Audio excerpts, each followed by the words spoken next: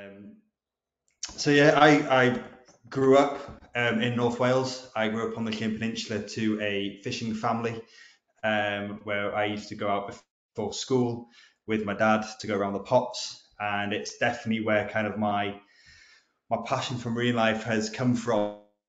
So following from there, the years growing up in the north coast of Portland, then so dad was also on the lifeboat, so I spent a lot of my childhood swimming around that bay of Portland, and then eventually progressing into snorkeling, and then started diving in 2016, where I joined the local Llyn Aqua Club and still am a member today, where we're actively out three times a week in the summer if the weather allows for it, and it's good. It's a growing club, so luckily this year we've had a good uptake of members, and hopefully this year we've had a good uptake of members, because it's nice to be able to share experiences with people around the North Wales coastline. From there, then I studied marine biology in Plymouth, then suddenly realising actually it's more beneficial for me to move back to North Wales and study in Bangor, which is one of the best universities for marine biology. And I got a placement year with Natural Resources Wales, working with them. And from there, that's kind of where my shark background then started, with Angel Shark Project Wales. Helped launch that in 2018, and since then I have been working for London Zoo / Natural Resources Wales on better understanding angel sharks. But around all of that, I got into the diving early on in 2016, and had never picked up a camera before getting in the water. And it was only into a year of diving where I got a GoPro and then started to share some content of what was found off the local coastline, for example, Porthyscadan, which I know many of you have been to. And from there, it grew, and more people kind of got involved and enjoyed what I was sharing. And then over the last few years, got into it more professionally as a freelancer, and I did my HSE diving, which allowed me to get in the water even more. And yeah, since there, I have enjoyed sharing, and it's been a passion to do so, and had so many amazing opportunities to get involved with a variety of different projects to share what we have off Wales. I do occasionally venture over the border to England, which I'm doing next week, to Falmouth, which will be my first ever dive along the south coast of England. And last year I was fortunate to go up to Scotland a few times to film some projects up there. And away from sharks as well, I also do a lot of work with Project Seagrass. Previously in the past, I may have, I think I recognise one or two who'd been involved in some sea search work, where I'd run some seagrass diving stuff in Portland too, because it is one of the best meadows off the Welsh coast, and it's just on the doorstep. And when the visibility is good there, it is an amazing place to dive. It does feel like you go away to somewhere more tropical until you get out and realise it's still not as warm as it should be. And then, yeah, for Angel Shark Project Wales, a quick overview of that, because if anyone's ever lucky enough to see an angel shark off the Welsh coast, then or the English coast, the south coast of England is another place where historically angel sharks were found, then we'd love to have that record shared to the project, because as part of the project we're aiming to better understand the species, which has declined significantly over the last 50 years. So it was once found throughout the northeast Atlantic and the Mediterranean. Now its main stronghold is the Canaries, and potentially, from research we've done and the paper we recently released, Wales is potentially the next best place for angel sharks, as well as Ireland and a few other places in the Mediterranean. But it's exciting that we have one of the rarest sharks of the world still present off the Welsh coast, and in numbers where we get about 8 records a year. And of those 8 records, 1 or 2 of them a year are from either free divers or divers too. That's really exciting. And these are, from what I've heard, is when the angel shark's moving, because when they're buried, it's really challenging to spot one when they're in the sand. But for my role, I work very closely with fishers across Wales to make sure if an angel shark is caught, where to report them, and also to make sure if they are caught, how to release one back safely, because it's illegal to target the species in the UK. And a lot of work's also involved with schools, doing community events, and just in general showing people what the angel shark looks like and why it's important to help understand that species. And through all the work we've done since 2008, back in July this year, we released the first scientific paper providing all this information about angel sharks with records dating back to 1812 and over 2,200 of these, of which a few hundred have been in the last 20 years, which was exciting. Just some of the highlights that we've done over the years. Back in 2019, we did run a Dive for Angels event to see whether we can get a load of divers and snorkelers in the water to see if we can find an angel shark. Unfortunately, the survey there was unsuccessful, but we did have some really good dives and some nice species seen whilst we were diving, including John Dory, which isn't seen very often off the coast, and I think that was the last time I saw one then. And then recently we had started Angel Shark, Project Shark, which is sharks inspiring action and research with communities. And this is kind of progression of Angel Shark Project Wales, where we're now looking at other shark species as well as angel sharks. So we've got taupe, stingrays, and spurdog, all species that are quite challenging to see as divers, but you never know where you can see some of these species. Stingray is definitely on the list to film next, but it's going to be a real challenge. But I'm not going to say impossible, because it's not. And again, same methodology. We're working with fishers, but this time we've got more work on collecting scientific research. So previously we trialed eDNA, which is where we take water and we test that for DNA of different sharks. And also baited remote underwater video systems, which is something I've personally been doing for the last couple of years. It's a technology which is straightforward of putting bait and a camera in the water for an hour and see what species come to it. And this year we've got a few more camera setups, so we've been doing a series of these camera drops working with fishers in Cardigan Bay. And this is just for some examples that I got back in the 2019 project. Really does showcase the Welsh marine environment in a different way, because as divers sometimes we don't get to see some of these species, whereas the baited camera is definitely a nice way of showing it, on how they behave without people being there too. And it's something that has picked up a lot of traction when I first put this footage out, to show that Wales has a lot more sharks than people think, and also there's a lot more diversity than people think too. And this footage at one time was shared quite a bit across social media, which was exciting, and the point of wanting to share this with people and showing them what we do have. And yeah, taupe was definitely one of those that caught people's attention. There was one footage of a female within 3 meters of water, about 50 yards off the beach, but again, completely harmless to people, and unfortunately very shy, so we don't really get to see them much. And then this would have been it could be the first underwater footage of a juvenile taupe. So it's about 25 centimeters long, and would have only been born in the last few weeks. So that was really exciting to see. And then into kind of what I do as a real big side, as a passion, that now is something that I really enjoy doing more and more of, and it's broken down into different elements. So photography is part of it, and it's not a big part I do. I'm still hugely learning a lot more about photography. Current setup is using the Panasonic's GH5, which is more of a video camera than the photographer stills, but it's still great quality for it, and it's something that I'm still definitely progressing a lot more with, and it's been a journey to do so, but I'm enjoying it. It's been great, and it's just to be able to showcase what we have, but predominantly videos is where I sit, and in creation of the videos. So I'm always listening out for any new tips or any advice on making sure that the images are better captured or sharper, which is always challenging when there is quite a lot of silt or plankton in the water.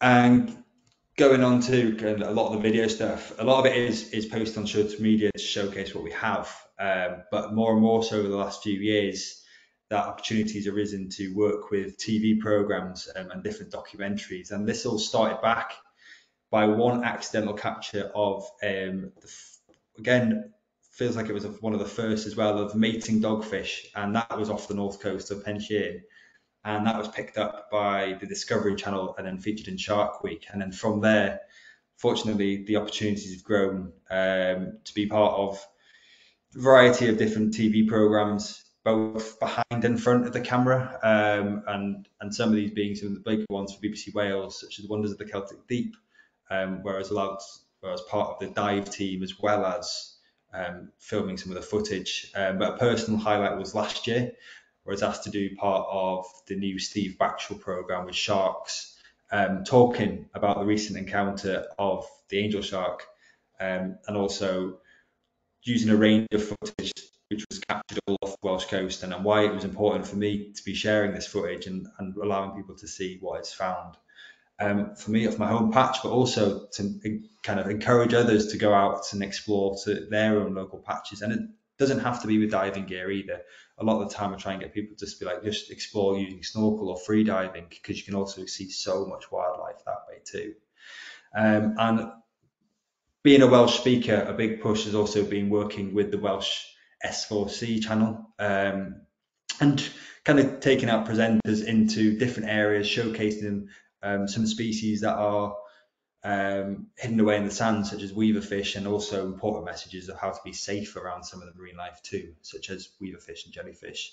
And then last week I was asked to go on to the afternoon show on S4C to have a chat about diving, and what it's like to be underwater and filming underwater, and how people can learn to dive themselves and experience some of these creatures themselves. So away from the media stuff as well, it's always been a drive to try and take the marine environment to people. And if they can't go in the water themselves, what's the way of making it more inclusive and making it more accessible to them? And one way I've been doing that is using 360 videos. Unfortunately, I can't play videos on here to the presentation, but if on YouTube, I've got a few that I've put there. And recently been trying 360 more and more so. Simple GoPro 360 Max in an acrylic dome, looks like a fishbowl, and that needs quite a bit of weight, about 8 kilos, because it's very positively buoyant. But then taking that below the surface and either leaving it there for a bit or going for a dive and taking kind of the viewers on the journey with me through a dive. This one particularly was last year, when the spider crabs were in August, and one of the bays was absolutely covered in spider crabs, up to 3-4 individuals high, as part of their migration. And they do it for the protection in these really sheltered bays, or just general really calming, peaceful moments of just dropping a 360 camera in the seagrass and leaving it for an hour or so and seeing what species come around. So there's some clips on YouTube of sand eels swimming around, and another clip of like a grey mullet swimming around too. But these can also then be put into VR headsets, and they can then be taken into more educational purposes for schools, and then allow people to kind of see what it's like without being within the water. And it's really a nice way of engaging with people and showcasing what we do have off the coast.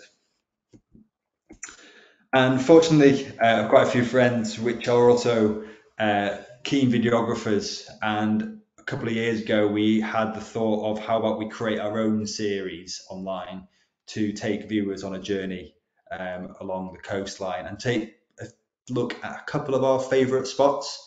So we came up with the bilingual online series called Wales Best of the West that was released last year. And we started up in North Wales, so it was kind of part led above water and part led then presented underwater, where we started off in Porthyscadan, diving there day and night, and then we went to Porthnichain doing the same, diving there day and night, before then heading down to Pembrokeshire, to where Lloyd kind of picked out his two favourite sites, which are Martin's Haven and Stackpole Quay. But these sites weren't chosen because they were personal favourites. They also had important messages around them too, and different conservation elements too. So, for example, Porthnichain was chosen because of the importance of the seagrass meadow, and then it linked to the different conservation projects that were working there. Similar to Martin's Haven, it had an exciting element of being the deepest shore dive you could do in Wales, but also within the Scoma Nature and Marine Reserve. And we wanted to make sure they all had their own unique selling point too. So one of the key points was they were all accessible to anyone, all the depths, minus the Martin's Haven. They're all relatively shallow, really sheltered places that anyone could watch the videos, take the information from it, and go and explore them sites themselves. And we've just given them that snapshot. So these were all available online at Dandle Cymru and What Wales on YouTube. And yeah, it was a real task because it was bilingual, we had to do everything twice. So for example, when we were filming the seagrass, we did a 2.5 hour dive, and that was at night. So by the time we got out of the water, it was almost 2 o'clock, and you can definitely hear in my voice that trying to say some of the things by the end of that dive was a bit more challenging, especially having to do it in Welsh following the English bit. But overall, it had a good uptake and people enjoyed it. And yeah, it was a real task and it was a passion project, but it was something we really wanted to do and thought it would be really good to do it. And yeah, maybe something we could do again later down the line after a bit of rest, because it did definitely take it out of us. But yeah, there's been quite a few encounters over the years. I've been really fortunate, and as a marine biologist, I'm always looking for kind of behaviours to film, and they could be the smallest behaviour. So quite often, as many as you know, like watching a goby can end up being a whole dive, being 60 minutes staring at this one goby or a couple of gobies, because you never know what they're going to do next. They're quite interesting characters, and many of them do show very unique behaviours. And recently been filming the kind of the nesting behaviour, which has been really interesting to do. But the main one personally was finding the angel shark, and being the first to film one underwater on the UK coast. And it was all by accident. Even though I work on a species that I've been studying for years, the encounter itself was completely by accident. It was on August bank holiday. I had the decision of either doing some housework or going for a dive, and I decided it was a good idea to go for a dive. And within 10 minutes of the dive, there was a tail, and I'd only seen this tail ever before in the Canary Islands. So I had to go and kind of take a close look, because I didn't believe what I was seeing. And there it was this angel shark buried under the sand. And it was incredible to see. I did manage to go back a couple of times following the first dive to film it again, and that's how I managed to get all the different behaviours of it swimming, feeding, and burying itself under sand to make that kind of full sequence, which is something I never thought I'd get. What made it even more exciting was this isn't an adult. This is only about 30 centimetres long. So it's a recently newborn shark, which provided us then for the project evidence of angel sharks being a breeding population off the Welsh coast. So it was really exciting to see one and film one, after saying multiple times it was impossible to do, which I'm no longer saying. And yeah, it got some quite traction. But the main thing about it kind of put Wales on the map of being an important area, and also kind of using this species as a flagship to other species or other sharks that are found off the Welsh coast. And personally, that was an amazing part of it, was to be able to do that and then use this message to communicate what is found off usually considered a dark and gloomy coastline. And then we do get other species. So from personally in Cardigan Bay, this isn't a species that we see very often anymore. Historically was really common, but had declined significantly to late 1990s. But fortunately, over the last few years, we have been able to see a few more, specifically smaller juveniles. So yeah, it's always great to see a thornback ray. And then the spider crab migrations is also quite a spectacle to see. Some years more than others. This year didn't seem to be such a big year, but it looked like down on the south coast of England, St Ives Way had a really good one. But last year in Porthcuriad, it was one of the best I'd seen for a long time. So getting in the water and filming the amount of spider crabs was amazing. And yeah, trying to get 360 footage to kind of provide the extent of it was also something that I was keen to do. But these are just examples of some of the best ones that I've to mind. There's so many more encounters that I've had in many dives. Like I mentioned earlier, of the mating cat sharks, is a weird one, but it was an amazing one to be able to kind of be one of the first people to film that too. So yeah, it's always about the right time, right place with it. I'm fortunate that I can still film and be where I kind of grew up and have these amazing opportunities to spend a lot of time underwater during the summertime. Fortunately, not so much now. But yeah, that's kind of why I wanted to run through and kind of showcase what we have off the Welsh coast and some of the background of kind of how I got into it and what my kind of mission behind all the filming and the videography is really. So it's kind of over to you if you've got any questions. I did have one particular question. It's about that last slide about the spider crabs. You said you've got to be in the right place at the right time. What is the Right, what is the That's the right place and the right yeah? So come and give away your secret. No, don't give away your secret. But It's kind of they can't come in between kind of end of May into August, and it could be it's huge, but they are kind of it's more into kind of the July August time that you start to see the bigger numbers in some of the smaller bays. Like Porth is known to be one of the bays where they're found in those kind of full aggregations. But interestingly enough, over the last few years, Porthescadan. So when I started back in 2016, I don't think we did see any spider crabs at all. However, filming that series we did online, we did a night dive there, and we had an equally quite big extent of spider crabs in that bay too. So over the last couple of years, more so, a lot more spider crabs are seen on that part of the coast. Was the because you're right, Ronnie, you had an encounter up in Scotland with the flap escape. Was that again another accidental encounter, or did you go to one of the sites where they congregate? Yeah, I was asked to film another series that hopefully that soon. Was I not meant to mention that? No, it's out there. It's the footage is out there. It was by fluke because I just filmed the angel shark, and then the team I was filming with this series were like, "Oh, we're going to Scotland to film Flapperscape. Do you want to come and try and film Flapperscape?" And I was like, "I'm joining you. I'm coming up." It was a site we knew about because we worked with Lauren up there with the Scottish citizen Yeah. science kind of program, and we went there hoping we'd film them, and we had 5 dives, and we filmed them at 3 dives out of 5, Wow.